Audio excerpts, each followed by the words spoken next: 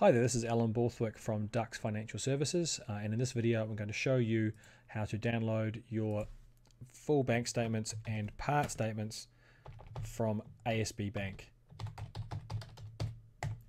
Obviously you need to log in first and you'll come up with a screen that looks like this.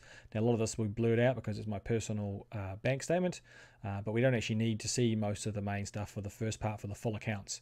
We want to go over to here to where it says Document Center on the left. Click down there and click on Documents. Now it's a fairly busy looking page here. What we want to do is first off is make sure this period is correct. It's probably going to default to the last 6 months, which is fine.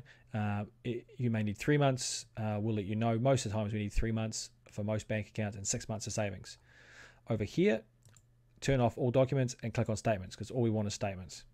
Now I've got lots of different setups because of different entities, most of which you can't see. So get rid of all accounts and only get the ones that are relevant. Now it may be that all these are relevant for you, in which case it's fine.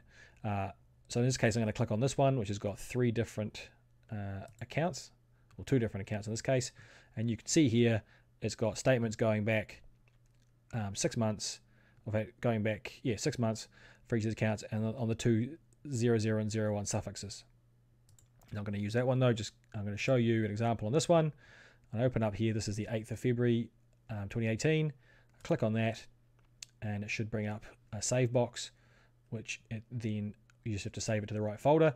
In this case it's defaulted to the desktop because that's the last account folder I used, but yours will default to wherever your computer does. And you have to navigate to the right folder where you're saving all the documents for us. Name it if you need to, and then click on save. All right. I'm going to open it up just to show you something. Now it's got the name and it's got the address here. You won't be able to see this, but that's okay. And it's got the period. Now in this case, for these transactions, the last transaction was dated the 2nd of March. Now I'm recording this on the 2nd of April, so I'm going to need to do something about that period of time because there's probably a statement due tomorrow, but I need it today in this case. So what I do is I go back to the internet banking. I go back up to accounts, to balances, and I click into the specific account now, which is this one, and you have to do this for each account, by the way. And I bring up over here the last period. Now that was the 2nd of March, so I'm going to change that to a 2, and I can change the rest of these as I want to. And all I do is click on View on Screen. Okay, brings up the transactions. Now yours will be more or less depending on how busy the account is. I can't use any of these options here. Why? Because the bank won't accept these formats. They won't accept spreadsheets, etc. So we click on Print, and it will bring up this print box, which you won't see all of. In fact, just off the side of the screen there's a little button called Print. Click on that, and it brings up your print dialog box. Now yours will look a little different to mine, but you need to find the right printer. Now, ignore this. This is my personal printer. I've got a bunch of different printer options. You're looking for either this one here, Save as PDF, Microsoft Print to PDF. We use Nitro, so we have Nitro PDF Creator. At the very least, if you don't have any PDF options on a Microsoft computer, you can click Microsoft XPS Document Writer, which I'm going to do in this case. If you select PDF, it's going to be exactly the same as before.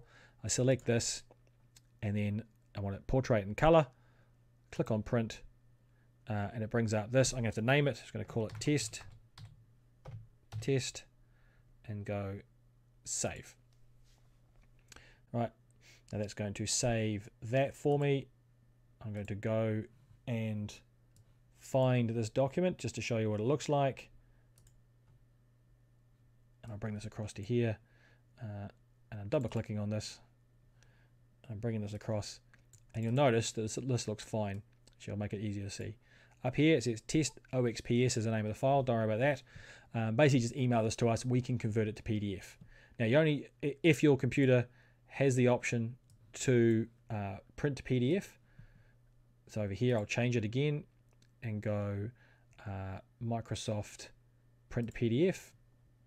Click on Print, still portrait in color. Same thing.